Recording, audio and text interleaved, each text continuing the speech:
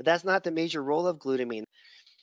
There's a second aspect to amino acids, which is usually what gets 100% of the attention, which are the non-protein synthesis roles.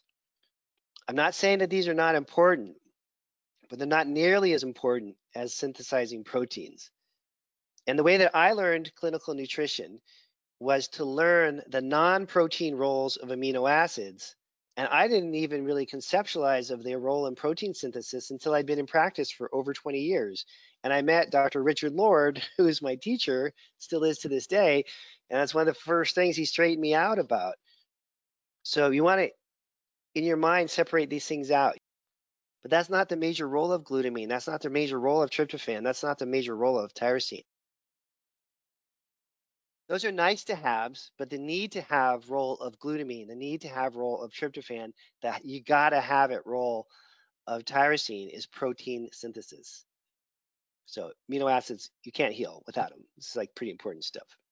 The most important thing we started off with, amino acids and their role in protein synthesis.